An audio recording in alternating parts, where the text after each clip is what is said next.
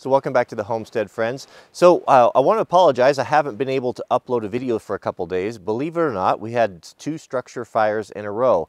And structure fires, when you get them, when someone's house is on fire, it's kind of like hunting. You know, the initial attack is actually over pretty quickly, and then that's when the real work sets in of getting in the ceiling and pulling out all the insulation and making sure that you don't leave something that's going to rekindle, and then back at the hall and washing bunker gear and hoses and all that. So it ends up, anytime you get a fire like that, it ends up taking the whole day, and then by the time I got back, it just wasn't time to do a video. But there has been something that's been on my mind a lot. I want to weigh into a controversy, a great YouTube controversy. And I guess the question is, what's coming out is what is a homesteader, or what is homesteading? It seems to be that there are a lot of folks out there that have an idea or ideas of what constitutes a homesteader and what does not. And there is a tremendous controversy going on right now with a particular channel by the name of Pure Living for Life. They're not friends of mine. I have spoken to them on the phone. I do watch their videos. I'm subscribed to them. But there was a comment made on one of their videos by Alyssa that something to the effect of that there are a lot of people that are playing homestead out in the YouTube community. And I didn't see the video. I don't really know the context apart from what I've heard from other videos, but it put a lot of people off.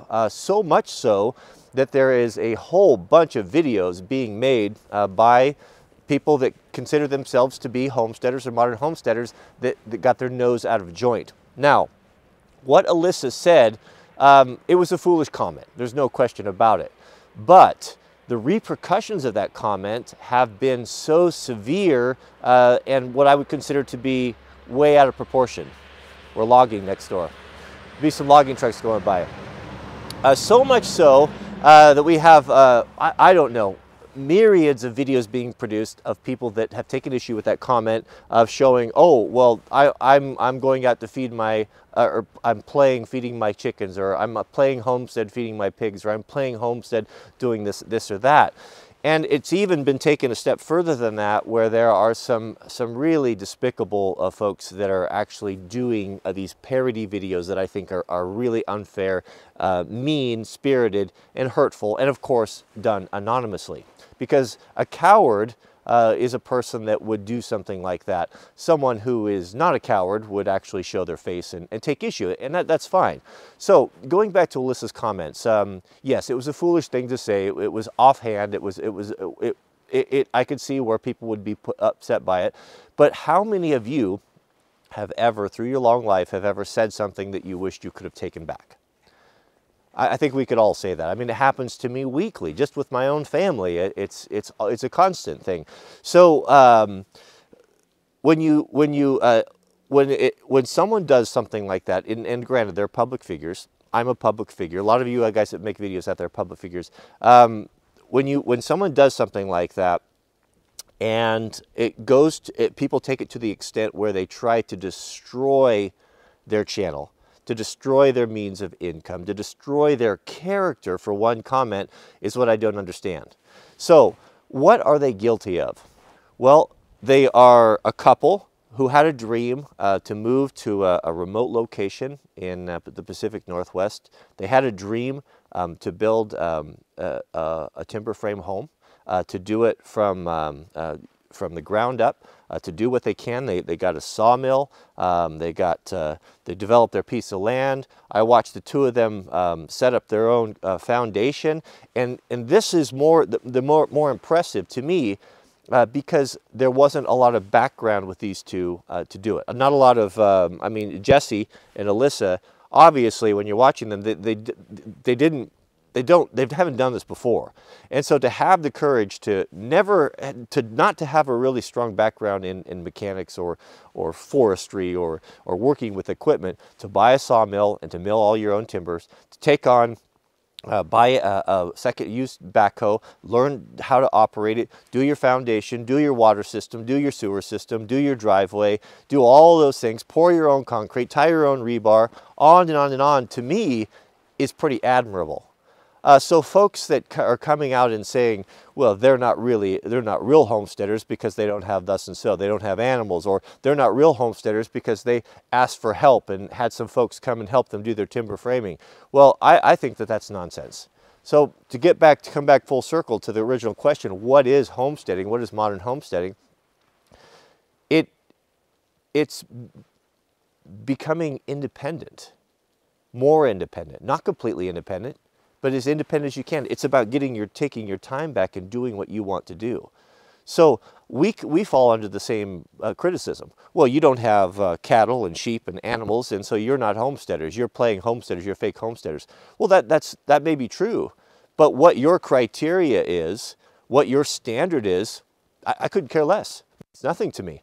Homesteading to me, and why we coined the term modern homesteading, is about taking your life back as much as possible where you can. It may be a modern homesteader is a guy that's living in the city on a 100 by 100 lot that decides to put in a pellet stove or a wood stove so that he can cut his own firewood and make himself independent from the oil company or the electrical grid to save a few bucks.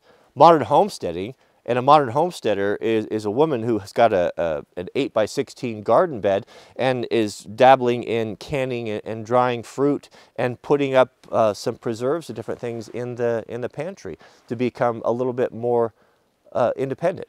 Modern homesteading is a guy living in a condo that puts together a bug out bag and some water storage, or the ability to filter water, or starts putting away little things to become more independent so that he's not reliant upon other people. It's about taking your life back and personal responsibility for your life and for your well-being, the well-being of your family. So, am I bothered by accusations that I'm not a real homesteader? Not in the least. Here's the truth of the matter: is I get to live in a beautiful place that I want to live, and I'm not dictated. It's not dictated to me. I have to live in a particular city because that's where my income comes from, or because I have to work at this job, and so it forces me to live in an area that I prefer not to be. That's independence. Modern homesteading to me is to be able to cut firewood with my son on my own land and to heat my home 100% independent of any electric company or oil company. Modern homesteading to me is to be able to plow my own snow and to fix my own fences and to do my own home repairs. Modern homesteading to me is to be able to have meals with my family. To be blessed to be able to create this content and to make videos and to teach and to educate and to inspire people that there's a different way of living, that you can make choices in your life and you don't have to be stuck in the situation that you're in. So modern homesteading, what somebody's definition on an internet forum or on a YouTube channel or some criteria that they set up there is meaningless to me. What means everything to me is that I can have 3 meals a day with my family, that I get to live where I want to live. I get to do what I want to do. I get to be independent, and if a storm comes and I can't work or get to work or anything for a month or two, that it doesn't stress our family financially, it doesn't stress our family. We're not going to run out of food. We're not going to run out of wood. So are we the best homesteaders? No, absolutely not, but we do what we can. Each year we put up a little bit more food in the pantry. Each year we grow a larger percentage of our own fruits and vegetables. Each year we acquire the things and tools and equipment that help us to do what we want to do. That's what modern homesteading is. It doesn't have to be done on this level. It's not a competition. It's not a race. Doug and Stacy, for example, another popular YouTube channel, I've met both of those two at Mother Earth News, took a tremendous amount of heat by the same crowd, accusing them of not being real homesteaders because they took a trip to the Bahamas, a vacation, and people hated that. People couldn't stand it. Well, wait a minute. You're supposed to be carrying buckets of water. You're supposed to be milking cows. You're supposed to be doing this. We have built this box for you, and you got out of this box, and we're angry. We're angry about it. What it all comes down to, I think, from this crowd is it comes down to jealousy. And you'll see it. Someone will get Pure Life for Living or us or many different channels will get something nice. You know, someone, let's say Yanmar Tractor, they step up and say, hey, we'd like to be involved with what you're doing, and we'd like to give you this, or we'd like to provide you some concrete. And then we can share that as content, and people hate that. Some people hate that as if it's coming out of their pocket. Because we got to use a Yanmar tractor, it means that they get less. What it comes down to is it's jealousy. And the question that I would ask them is those that are the most outspoken on YouTube, if Yanmar were to come to you and say, hey, would you guys like to have a new riding lawnmower to use for a year or two to try out? Or hey, would you guys like to have a brush hog that you could put on the back of your old Ford tractor? Would they say, no, I'm not going to do that, because then I'd be a sellout, and I can't be a sellout. Well, of course, they all know it. You all know that they would take it. There wouldn't be anything wrong with it. There wouldn't be anything wrong with it. It's one thing shilling for something, an inferior product that is garbage, that you don't believe in, you don't stand behind, telling everyone that it's good. But if you're dealing with good companies, you know, there's no shame in that. Sorry, so the camera turned off. But to wrap up here, what it comes back to is it comes back to jealousy. When you see someone, it's the crab. When the crabs are in the bucket, and one of the crabs strives and gets a toehold on the edge of that bucket, and he's pulling himself out. Crabs, lobsters, whatever. He's pulling himself out. What happens? Remaining crabs or lobsters in the bucket. They don't want that. They drag him back down, drag him back down so that he can suffer the same fate that they're going to suffer.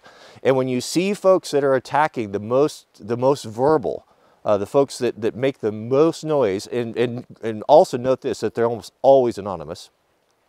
What it is when they see someone climbing out of the hole, when they see someone taking their life back, starting to get some independence, starting to have some good things coming to them, it shines a spotlight on their own personal failure, and it's uncomfortable.